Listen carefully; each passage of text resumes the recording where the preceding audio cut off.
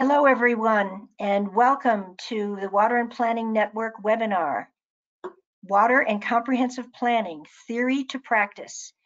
My name is Mary Ann Dickinson. I have the pleasure of being the co-chair of the Water and Planning Network together with Bill Sesenick. And this is, I believe, the fourth webinar we've done in this series. And we're very pleased to have members of the Water Planning Network talking about their programs. So just to give you a little bit of logistics here, want to welcome you to the webinar. Thank you for signing up. Our plan is to have this webinar be 60 minutes in length with time for questions. So we've reserved a lot of time for you to ask questions of the speakers. The audio in GoToWebinar is either through a telephone number or through your computer, microphone, and speakers. So if you're hearing my voice, you have figured this out. It's one or the other. If you have it on both, I think it'll drive you crazy with some feedback. But what I wanted to especially say is that we mute the audio line during the presentation because we're recording this webinar. We want to make the recording available to people who will want to see it later. As you know, this was a free webinar and we want to have the webinar information available free of charge to people going forward.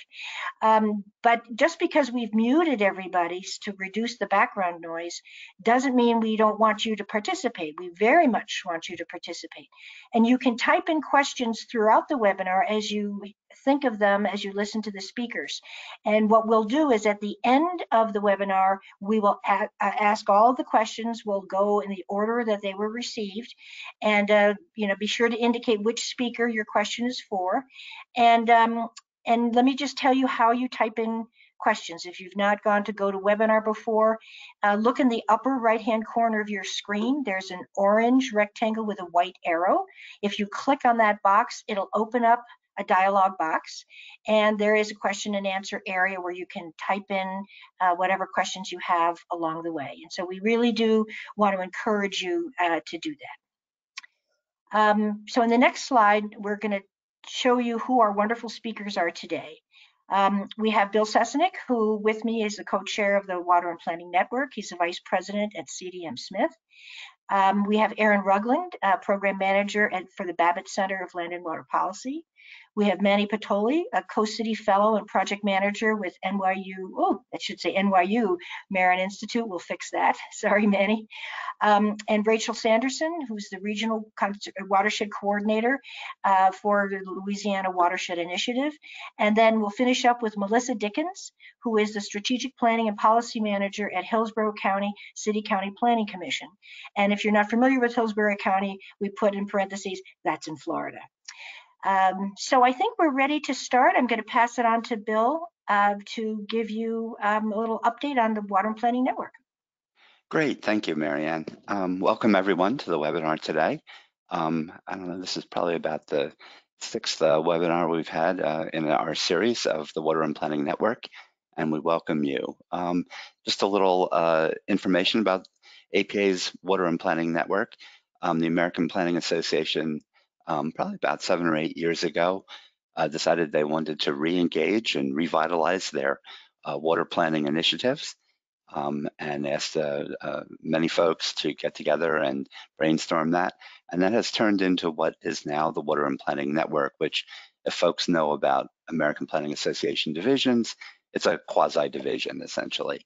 And we have about 450 members so far. We welcome new members. And we exist as a network and not as a division so that we can avoid having to charge dues to folks. And also, we were trying to encourage an interdisciplinary participation. So we're looking to reach out to, many of the other professional disciplines that interact on water issues to become more of a one water discussion and focus. So you don't need to be an APA member. You don't need to pay dues.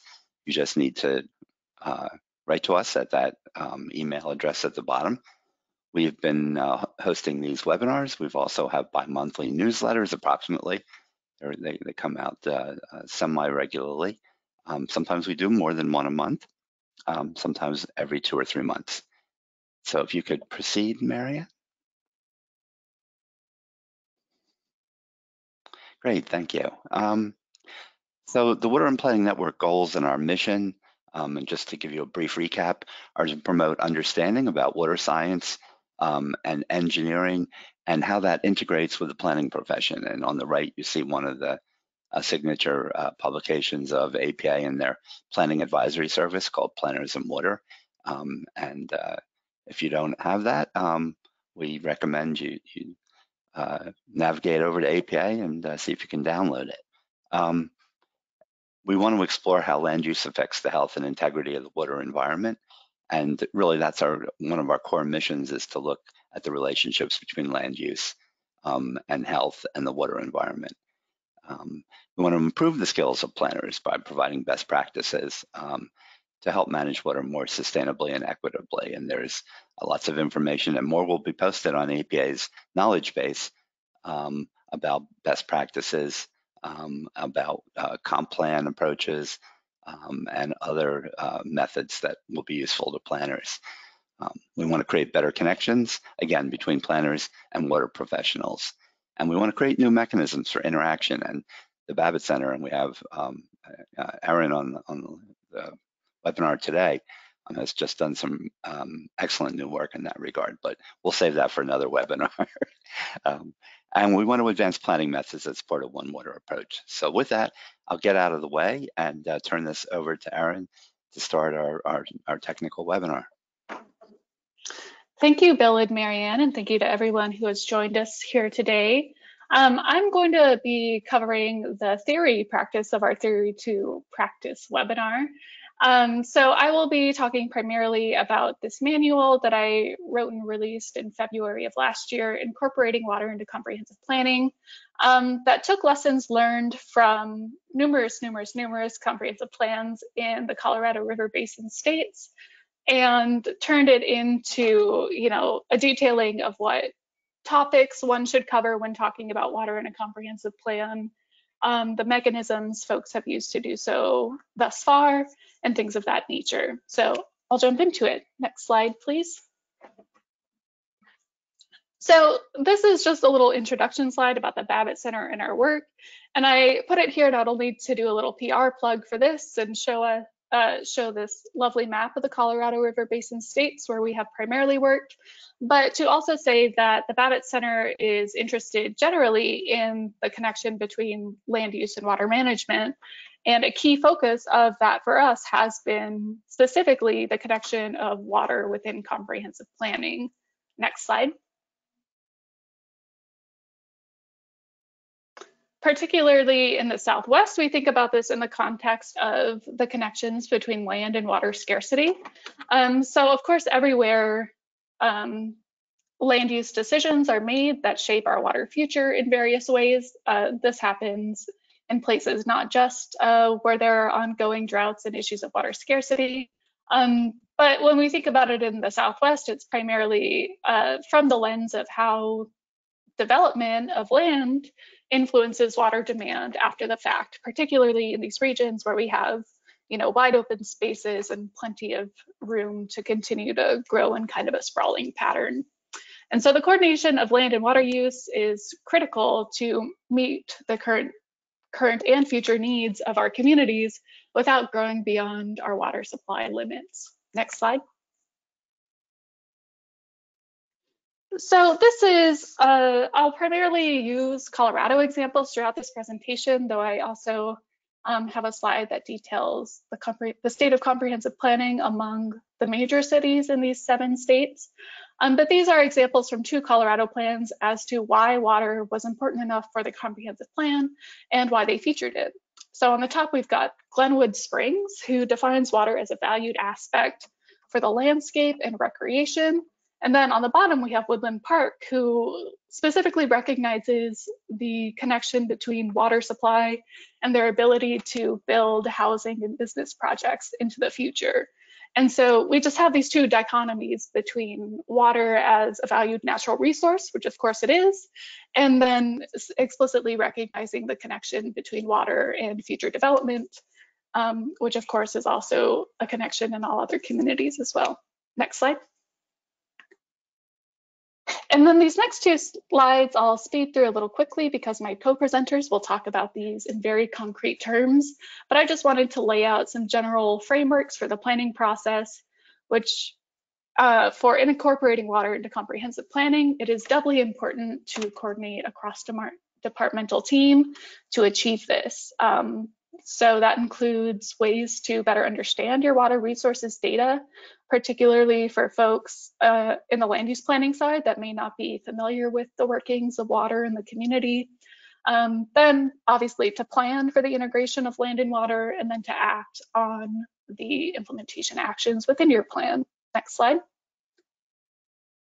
This cross-departmental team, this is just a graphic to show the different kind of stakeholders one might invite to the table. But again, my co-presenters will be talking about this in very concrete terms. So next slide.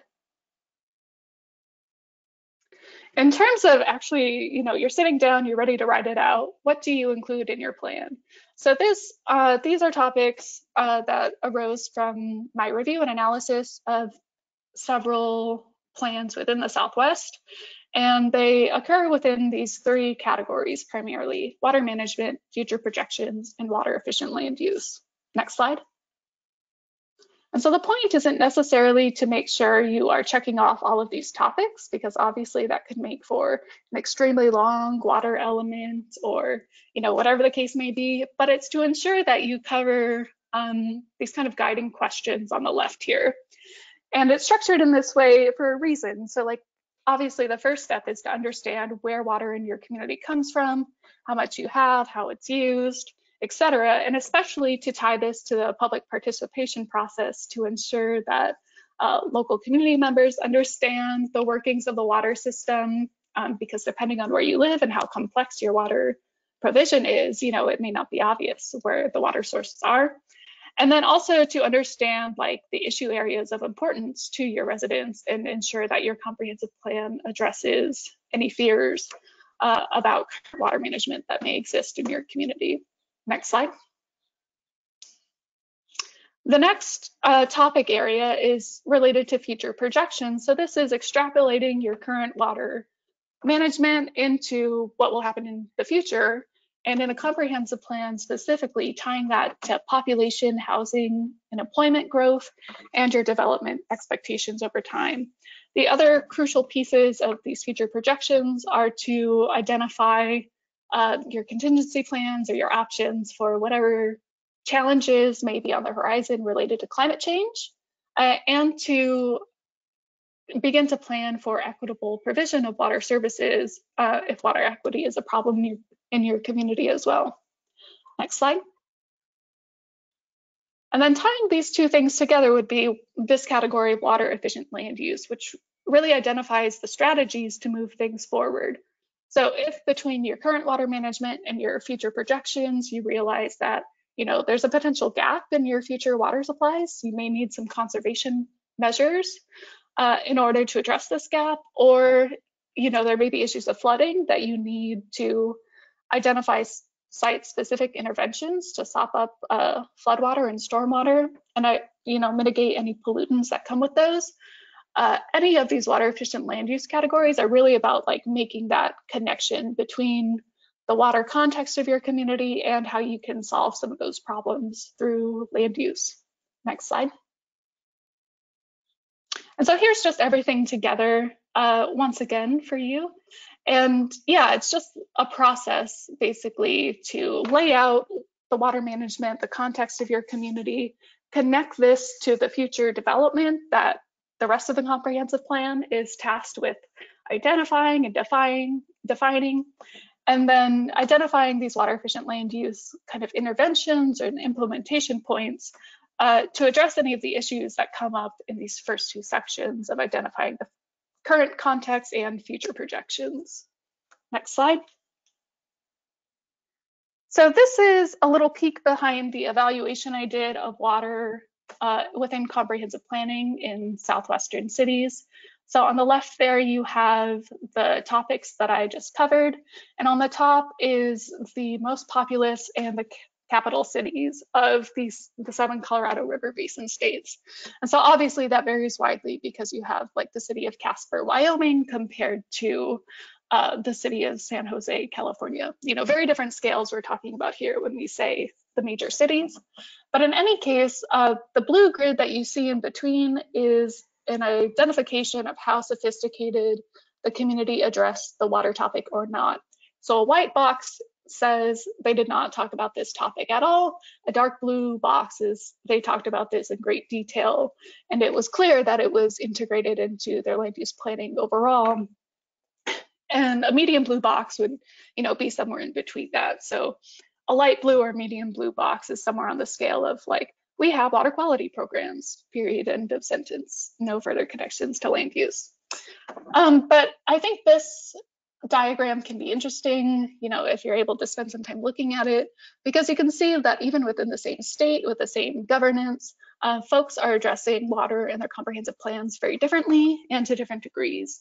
This makes sense based on local context a little bit, though you can also see the Arizona communities featured here are all in the Phoenix Valley, save for Tucson, and yet even they have very varying water in their comprehensive plans. And then between states, you can see that a lot of these really dark blue ones tend to be California, Arizona, 1 or 2 Colorado ones as well. And then the other ones tend to be the medium blue or the light blue. Next slide. So as I finish up, I just wanted to make a point about doing a water element versus incorporating water throughout the plan. And I think in short, the answer is to do both. So water elements provide a dedicated section to tackle all things water. If elements as a plan format seems a little outdated to you, I think this is still true, but you would just incorporate it as a water chapter within like a sustainability focused area or something similar. And then water should be included into other elements and policies as appropriate. And so I have 2 additional Colorado examples here.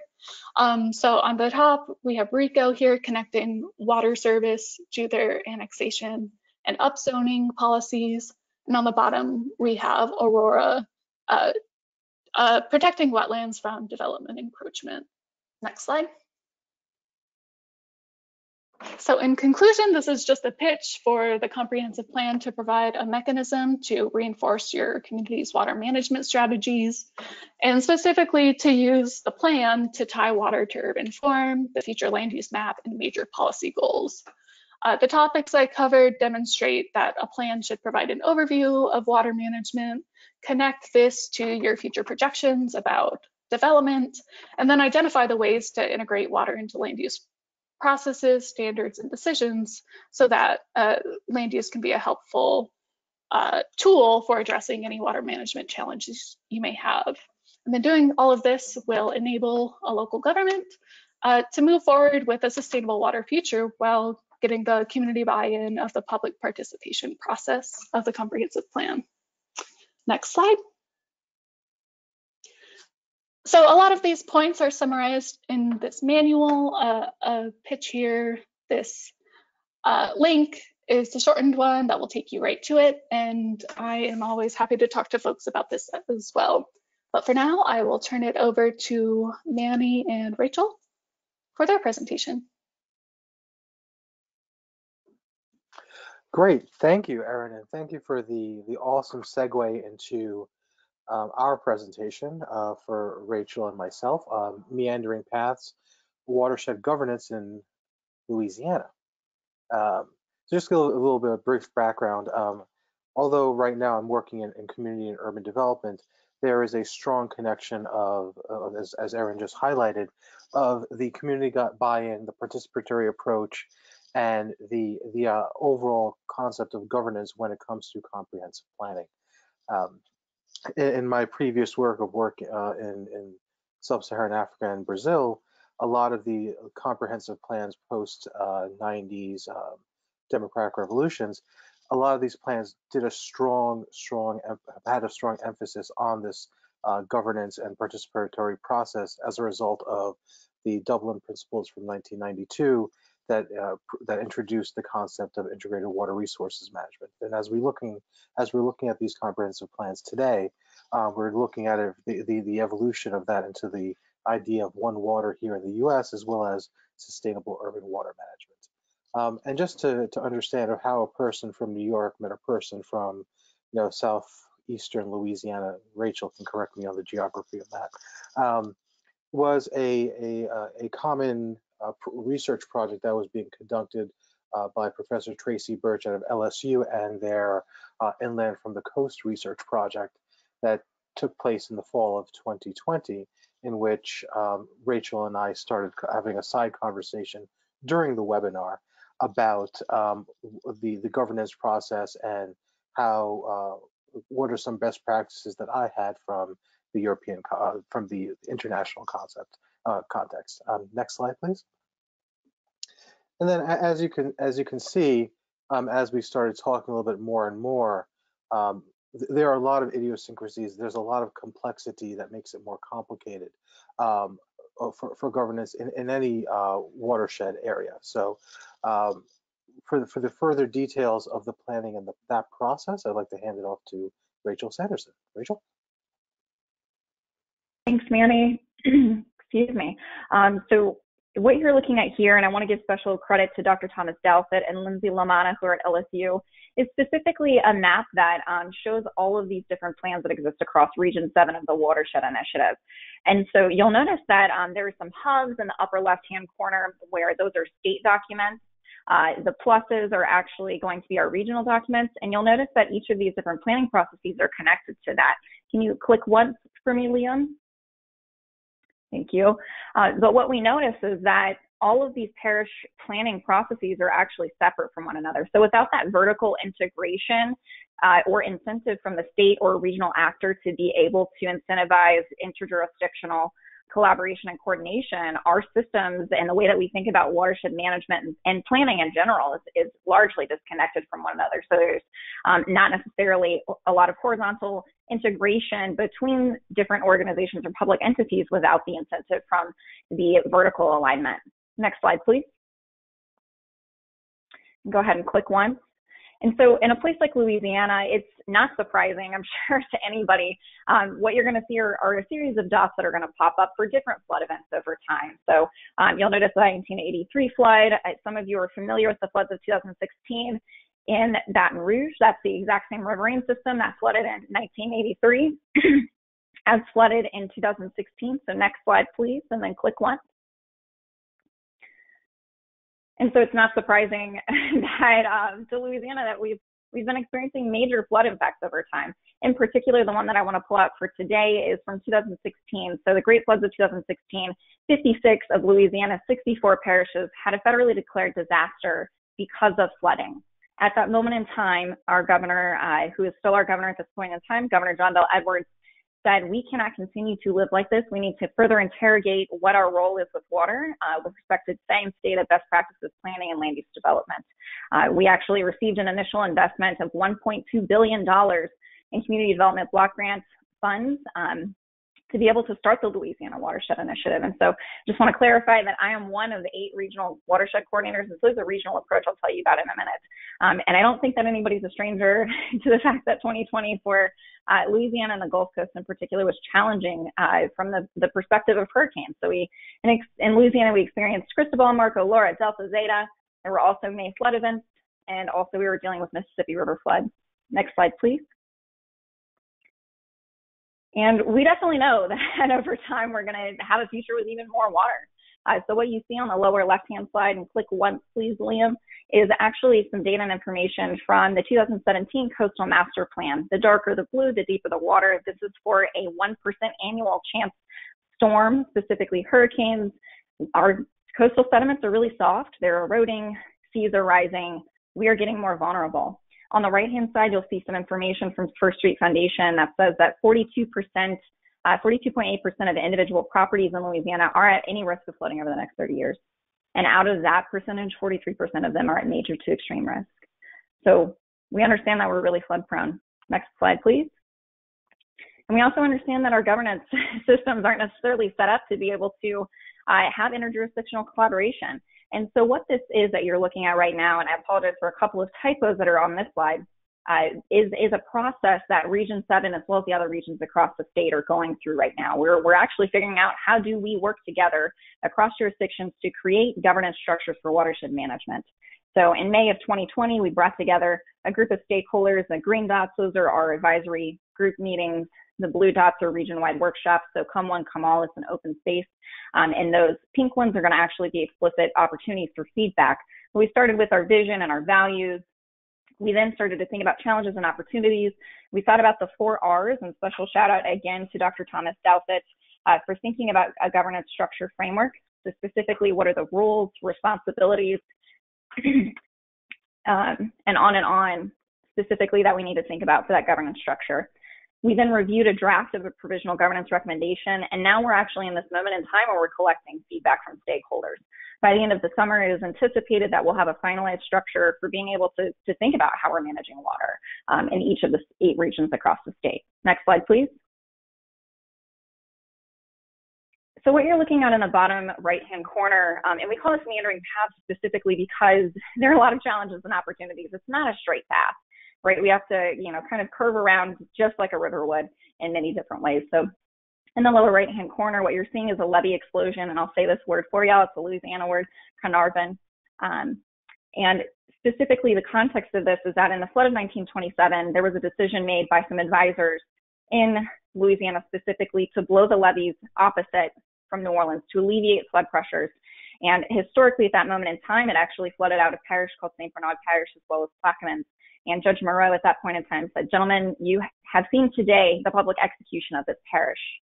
And this matters because this specific story lives in the generational narratives of Louisianans and their relationship with flood mitigation over time, and how historically in the past government has interacted with that conversation.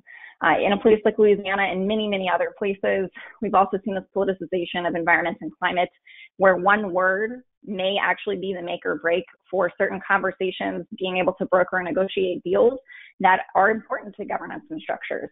We also know that these are wicked problems. So if you imagine a tangled ball of Christmas lights, we have a million different sectors all pulling in on it at the same time and saying, I know how to solve this.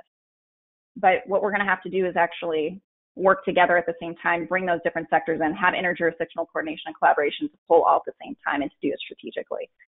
We also know that we are working to shift from a scarcity to an abundance mindset. Next slide, please.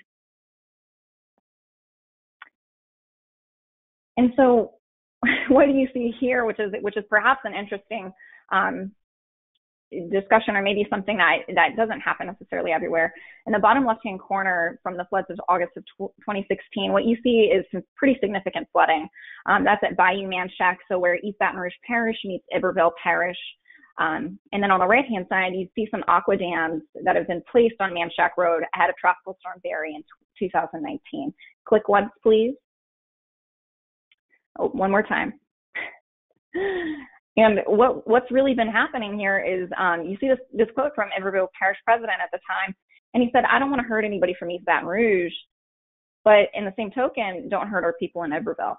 And so we're putting our elected officials and our staffers in really precarious situations where they're having to consider, okay, I'm going to have to actually do something that may negatively impact other people because folks who are upstream are not actually involving us in their upstream to downstream coordination conversations about water management. Next slide, please. And so I think one of the big challenges as well as opportunities that we have within the space as scientists, as practitioners, is where we can actually recognize that in some cases there is a stigma of science.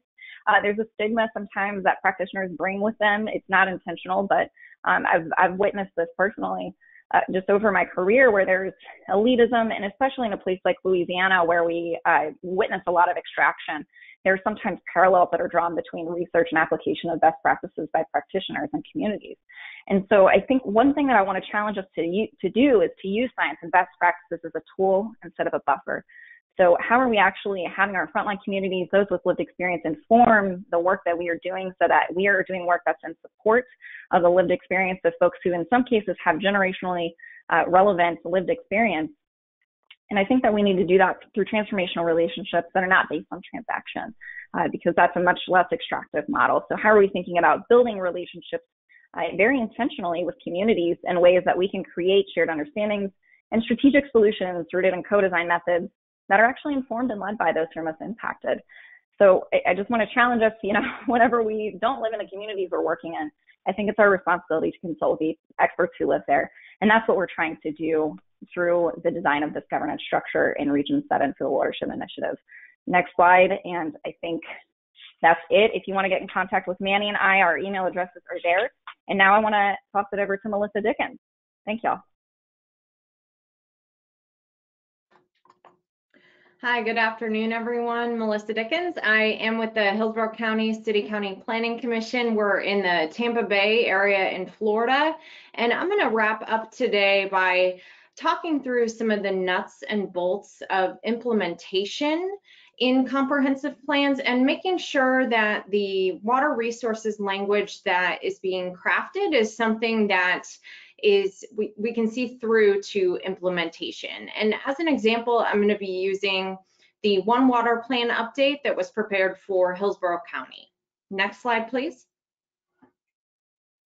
So before I get into the nuts and bolts of implementation, I want to provide some context about our agency and the relationship to Hillsborough County.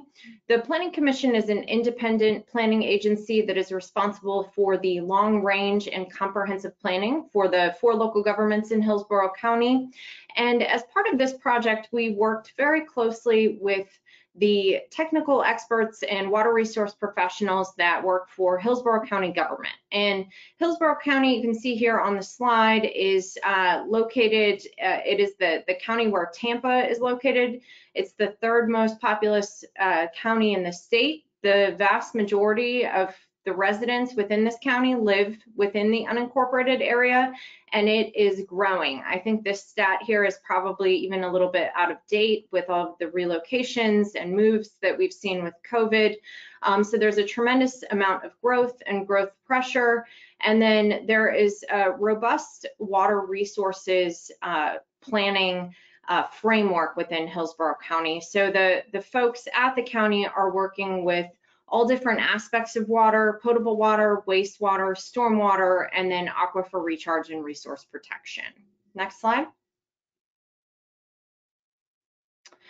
And the One Water Comprehensive Plan update was the first phase of our overall comprehensive plan update, and we wanted to use one of the examples that Erin cited and create a water element. So we wanted to take all of the disparate and siloed water resources related language that was found throughout the comprehensive plan and consolidate it, synthesize it, make sure that that the different aspects of water were talking to each other, and create one water chapter within the comprehensive plan. So we wanted that language to reflect the interrelated nature of water, wanted to set it up in a way that it would create a framework for new county initiatives and county projects.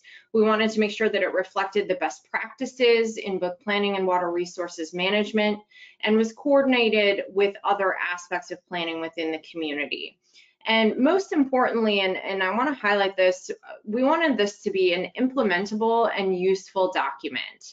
So there are a lot of times where I've seen planners over the course of my career create really beautiful language. It's, it could be published on the national stage, but then in terms of actually getting it implemented, the comprehensive plan just sits on the shelf. And I would say that the comprehensive plans are only as good as the implementation. And so we really wanted to make implementation a focus for this effort.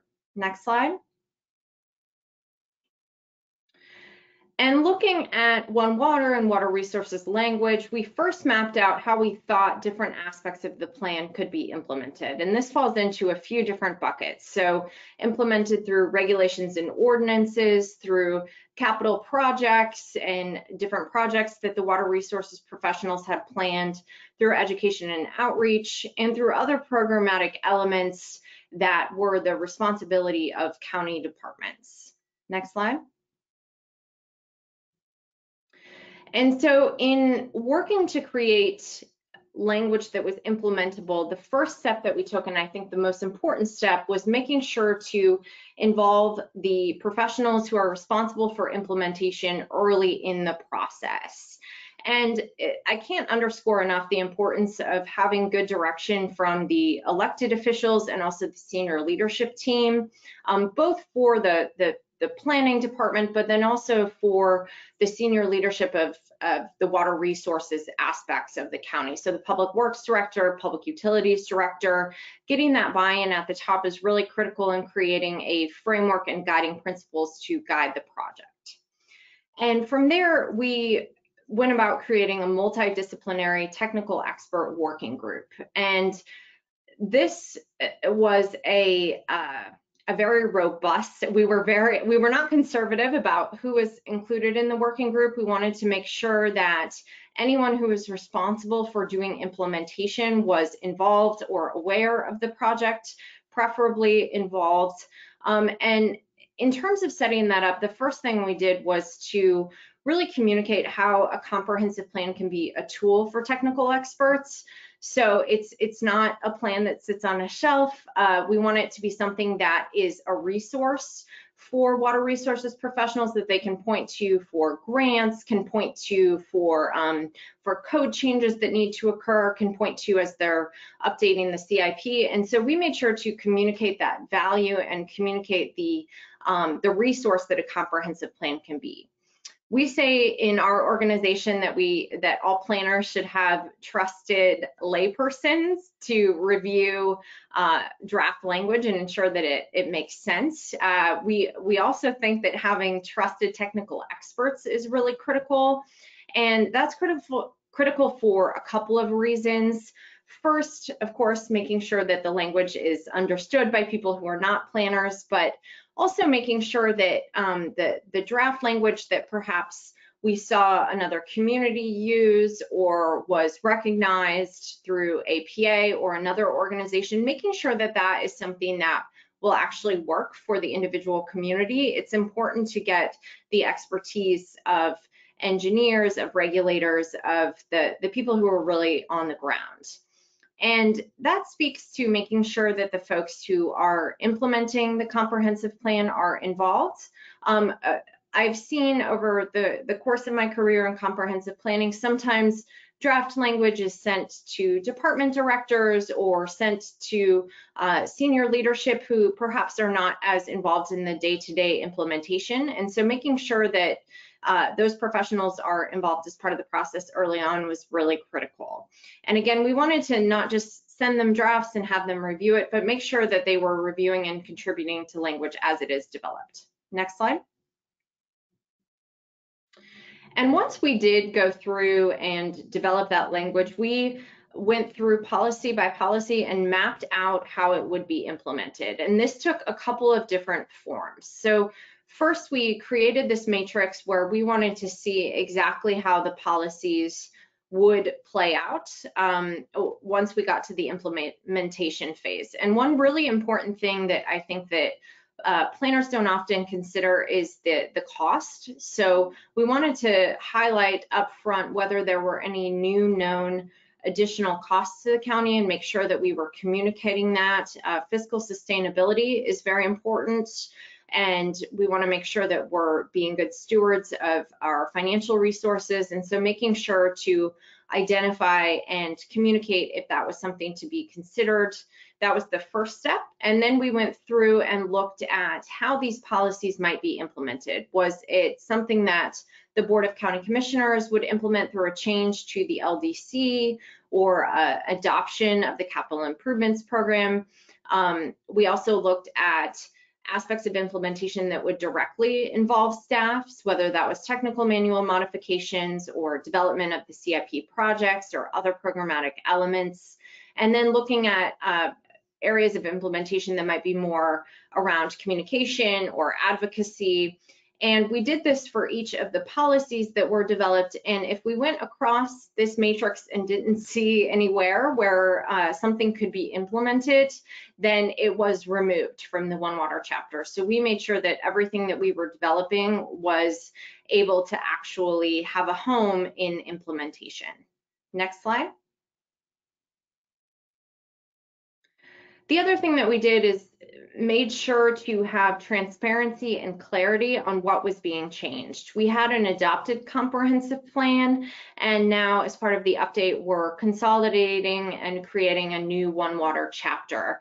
And we wanted to make sure that there was transparency, not only for the technical expert working group, but also for folks in the community who might be affected by the changes. And so we created, we called them crosswalks, where we showed the adopted elements in order and the new One Water chapter in order, and showed how the policies were developed. So for example, you can see that here on the screen, we show how we're breaking out different policies from stormwater into One Water.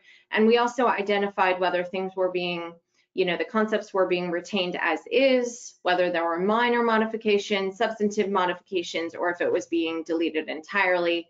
And then for the One Water chapter, we identified where the policies came from. Did these come from adopted a language that currently exists, or did policies, were they entirely new? And if they were new, what was the intent for creating them?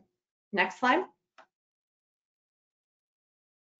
And before we move forward into the details of One Water, I did want to share some of the things that we learned in coordinating with the water resource professionals, and things that were really helpful in ensuring that we had a really nice collaboration and end product. So I mentioned this earlier, but making sure to understand and share how comprehensive plans can help to achieve technical goals. I think that's really important because it helps ensure that there's buy-in and that the water resource professionals see the value of the comprehensive plan and how it can be a resource for them.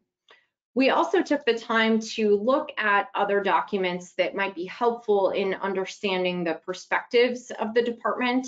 These were things like master plans or project lists, and trying to understand upfront what the priorities and the future plans were for water resources.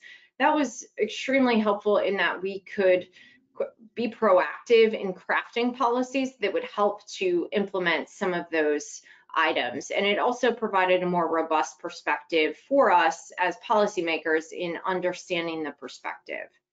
The next few bullets relate to making sure to be sensitive to the time of the other folks who are part of the technical working group, making sure to do the heavy lifting in terms of the research and best practices, and not just asking, the folks who are involved in potable water to send potable water examples, but really doing that work from the planner side, help to conserve time.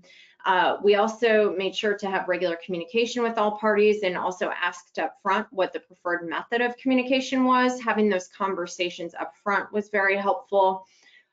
This next item I think is important, because sometimes I think people are reticent to provide critical feedback. Everyone wants to be positive, and everyone wants to make sure that there's good working relationships, but it's really helpful to state up front that we're looking for critical feedback. We're looking for you all to poke holes in this and tell us why it won't work or why it can't be implemented. And that grants permission for people to feel comfortable speaking up and sharing when there's an issue or a concern with a policy. We also tried to be understanding of the technical experts' demands and schedules. So it's very rainy here in the summer in Florida, and so we did not schedule all of our in-depth stormwater discussions during the summertime, because there's a good chance that the stormwater engineers are going to be occupied with other issues. And then we found that the collaborative approach of sharing the One Water plan with senior leadership and with the board was very successful, because the senior leadership team knew that it had been vetted by technical professionals, the Board of County Commissioners had that understanding as well, and that helped move the whole project forward. Next slide. So this slide shows the ultimate goals that we came up with for One Water. I'm not going to go too much into depth on them because I do have a slide that has a link to the full plan, but we wanted to create language that encompassed the full spectrum of water resources in Hillsborough County and make sure that we were speaking to different aspects of water resources and also coordinating it with other aspects of planning. And so those 6 goals that you see on the screen are how we put together a plan and a framework that accomplish those objectives. Next slide. And in terms of how this process played out, we did have unanimous adoption by the BOCC in October of 2020. We had a significant public and stakeholder outreach effort to ensure that the needs and the desires of the community were reflected in the language. That is probably a whole separate presentation. I wanted to focus today on the technical, coordinating with technical experts, but making sure that there is input and suggestions and recommendations from the community is a whole other part of making sure that there is a successful plan, and that was something that we did as well with this project. Because of the collaboration and coordination with technical experts, this is something that's been highlighted as a model here in Tampa Bay, and it's been featured in both agriculture and environmental publications, which is not always something you see.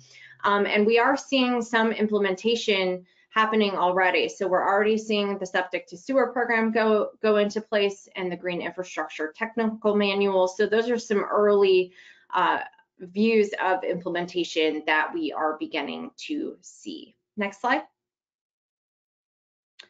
And I'll close out with this additional information. You can contact me if there are any questions on this project. You can also take a look at our project page, which is at planhillsborough.org/onewater, which has a full description of the language, the crosswalks, how we went about this approach and this process. And there's a lot to dig into there. And so I'll leave you with that. And I think we are going to go ahead and turn it over to Mary Ann for final questions and wrap up. Thank you. Thank you very much, Erin, Manny, Rachel, and Melissa for a terrific presentation. And I want to thank the Alliance for Water Efficiency for being willing to host this webinar free of charge for us. So we're at the point now where I think we're ready for your questions. Thanks to attendees for hanging in here with us. If you have questions, please type them in. We'll answer them. And while Liam is looking at the questions, you can email him if your question has not been answered due to time constraints. We've got about a little less than 10 minutes to, a little more than 10 minutes to do questions. So if we don't get to your question, you can email him and we will get the answer from the speakers, but hopefully we'll be able to get through all the questions. We're going to make available a PDF of this combined presentation and also a link for the webinar recording. That'll be available in a few days and will be posted on the Alliance webinar page. And you can sign up for regular news and events from the Water and Planning Network at, as Bill mentioned earlier, the water@planning.org. Bill and I maintain this mailing list, and we urge everyone to sign up. Just make sure you save water@planning.org as a safe sender so that our newsletters don't go to your junk folder. Just wanted to give a plug there. And then lastly, because our host has been so kind to host these for us free of charge, you can sign up for regular water efficiency news and events at that URL there, the allianceforwaterefficiency.org. So I think we're ready, Liam, for questions, and we'll see what we've got here. All right. Thank you, everybody, for great presentations. The first question looks like maybe anybody could weigh in on it. They're asking, what are water equity initiatives that are most commendable and the best strategies to implement more?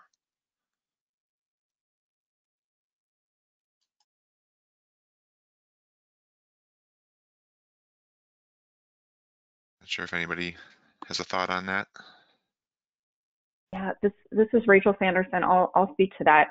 So I think from water equity initiatives, I think any initiative that comes to mind for me where frontline communities, those who are most impacted by water challenges, are actually leading the conversation and or controlling the resources. So if you think of community control funds, for example, I think those are really great examples of equitable models to be able to do the work.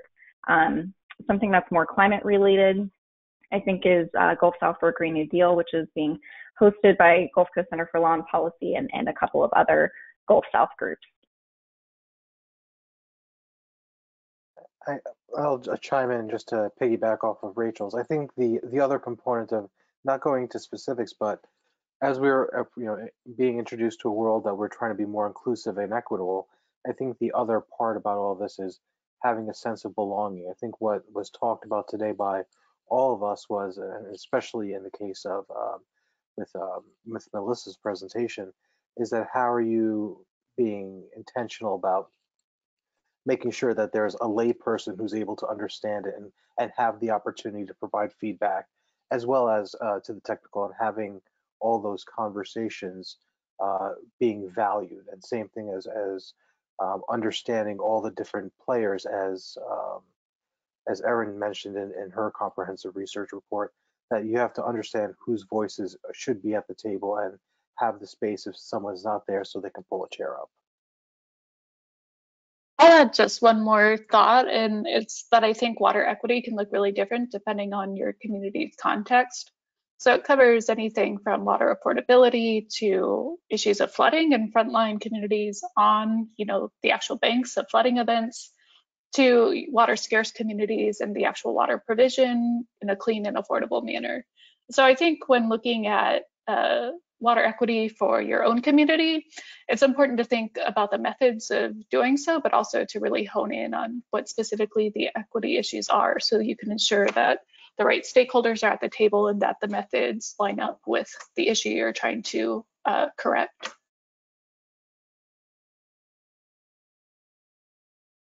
All right, thank you. And someone's asking, what are the best ways to pay for accommodating or adapting to sea level rise?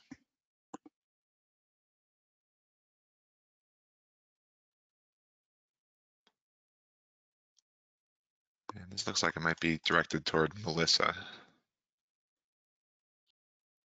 Thanks. So we have a separate sea level rise strategy that's handled through our coastal management element. And I will say that in Florida, there are a number of communities that are looking at sea level rise and examining that as part of their comprehensive plans. Particularly the leaders in this area are down in South Florida. There's a South Florida climate consortium that is doing a lot of really interesting work related to comprehensive planning, as well as actual implementation. For example, you've probably heard of the city of Miami Beach raising their sidewalks. I've been down there recently, and they truly are doing that. So in terms of a Florida model, we generally tend to look to South Florida, and looking at some of their documents and planning would probably give a good idea of how to start to examine some of the costs and strategies to help pay for that. Yeah, this is Bill Sesnick. I just wanted to follow up a little bit. We've been working on a project here in New Jersey in the Atlantic City region, and regarding coastal resilience. And one of the issues that has come up is this exact issue of financing. And what we're seeing is that there is extensive cost sharing for many projects between federal, state, and local governments. And they all have different levels of resources, and there are also very different scales of cost. The Army Corps and the federal agencies tend to look at large macro scale projects, whereas local governments are looking at how they can participate to resolve more immediate frequent flooding and other more local issues. But ultimately, we're looking at how we can begin to tease out participation by all the parties to begin to formulate an integrated plan that is affordable for everyone. This is a significant challenge, though, because most of these under federal financing require cost-benefit analysis. which puts you in many kinds of boxes with respect to feasibility of projects. All right, thank you. And it looks like another one from Melissa. What is the expected impact of saltwater intrusion to the aquifer from sea level rise for Hillsborough County? It looks like that's a similar question. Yeah, so I am not a technical expert on saltwater intrusion and the aquifer. However, what I can point you to is the Southwest Florida Water Management District has the Southern Water Use Caution Area, and they look at saltwater intrusion in the aquifer. Hillsborough County also has a couple of projects that are designed to combat saltwater intrusion, the South Hillsborough Aquifer Recharge Project being one of them. And in terms of the data on that, I would suggest looking at either of those two sources to get some more information as to how the saltwater interface is moving, how climate change is impacting that, and what the outlook looks like. But unfortunately, I am only an AICP and not necessarily qualified to speak to the technical details of that. Thanks. All right, thanks, Melissa. Comment and question for Rachel. Thank you for recognizing the value of people with lived experience as experts in our planning process. In your experience with building transformational relationships, how can you share some examples of how you can have co-designed and/or allowed these people with lived experience to actually lead the planning process and not just be part of it? Yes, absolutely. I adore this question. I cannot see who asked it, but thank you. So not currently specifically in the work that I'm doing right now at this moment in time, but in some previous work that I've done, one way that this was done where we were really incorporating people's lived experience on the front end was kind of through similar programs. So specifically Foundation for Louisiana had some initial investments to work with communities in Plaquemines Parish, which is, if you think of where the Mississippi River meets the Gulf of Mexico, it's very, very vulnerable to climate change, sea level rise, erosion, on and on and on. And essentially that was an initial investment to be able to work with residents of Plaquemines Parish to create a planning process for a plan. So the comment was, by the time that they see a plan, all the decisions have already been made. And I think most of us recognize that to be true. So they created a planning process. That document was then actually leveraged into the LA SAFE planning process, so Louisiana's Strategic Adaptations for Future Environment. So a community co-design process was then leveraged into a community co-design workshopping space that then also identified and recognized and leveraged a program that came out of that same resident-based initiative out of Plaquemines Parish called Lead the Coast. And specifically what that was a training where individuals across Southeast Louisiana, specifically in BIPOC communities, were invested in to be able to go through training, to be paid to go through that training. Childcare was also offered, transportation where necessary as well, and food was provided to be able to actually have people speak to their lived experience. And then at the same time saying, okay, now we have presenters and speakers to come in and say, yeah, that scientific data and information that you're talking about, really, we have a lot of supporting evidence for that. And so I think those are two really interesting efforts that have done well in that model.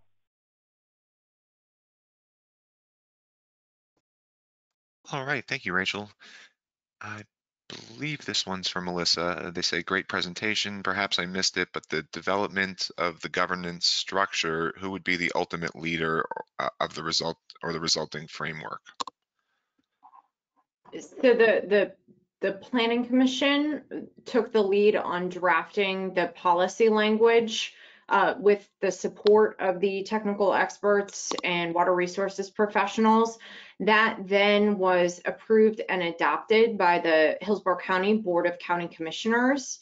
So we took the lead on developing the policy document, then that was adopted by the BOCC, and so now it's being implemented by the county departments and staff. All right, great. And this looks like one that everyone might be able to weigh in on. Are there examples of indigenous water management practices being incorporated into water management plans in Colorado, Florida, or other places in the contiguous U.S.?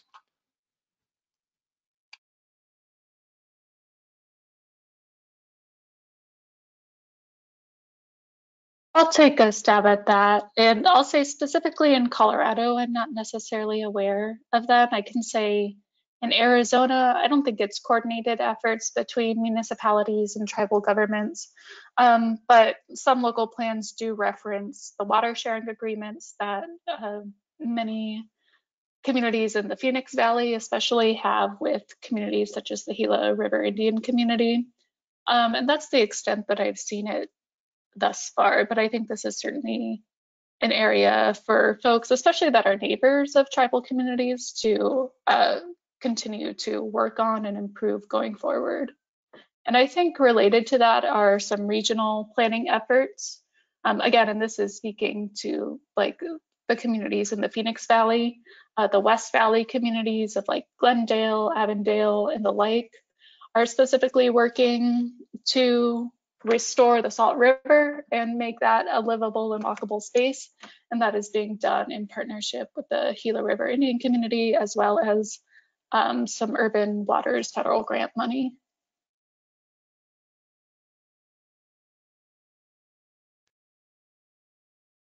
All right.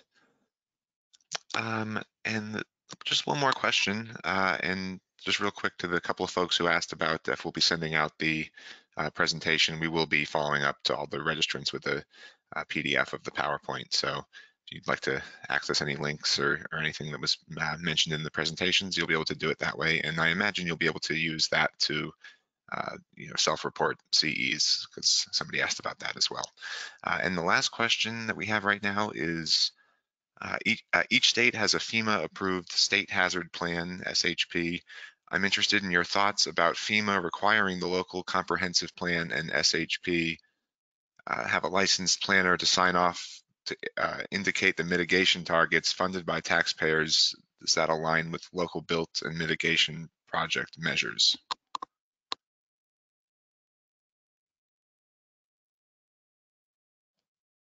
I'll speak kind of generally and just say that I think there are a lot of opportunities for integration between FEMA requirements and local planning in general. So the comprehensive plan would be a great connection point, but then there's all the water utility and water management agency planning activities as well that would, I would think, especially benefit from better connection with FEMA planning. Yeah, as you kind of allude to in your question, I think it depends on the structure of that.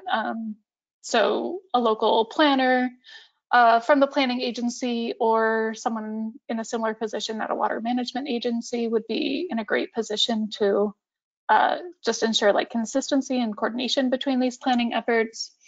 But I think it is also about like the timing of the planning efforts and how much those coincide or not. So anywhere between like these plans being updated at really different times, if the FEMA plan were to coordinate with like an old comprehensive plan, that would kind of dilute the opportunity a little bit, relying on old data and old management strategies. Whereas if these things could be done kind of in coordination, that becomes obviously a little bit of a harder workflow to manage, but you can at least better double up on the opportunities offered by these requirements. I would love to add to that. This is Rachelle Sanderson. I definitely agree with everything that Erin has said, and I do want to give Dr. Thomas Douthit with LSU, Louisiana State University, a shout out. He's been kind of interrogating this question a little bit, at least from the Region 7 perspective of the Watershed Initiative, where they've been doing a plan analysis of all plans that exist across that region. So both parish and municipal, as well as regional up to state level. And so what we're really seeing is that without that requirement from federal or state level, people are just not coordinating with one another. So I think there's a lot of benefit to being able to strategically braid and weave different planning processes from a strategic perspective. So perhaps stormwater management plans and programs being weaved into some of those FEMA hazmat plans, for example. We can also say the same about coastal zone management. And then I think there's also a layer in between, and this is kind of the discussion in Louisiana, at least, and maybe some other places, where we're missing this regional layer. So maybe, especially for parishes and counties who don't have capacity to be able to hire a contractor or a consultant to actually implement on that work, being able to take that from a regional approach and then actually have that be adopted at the local level might be a way to actually strategically incentivize interjurisdictional coordination, as well as be able to free up some resources for communities to be able to implement on that.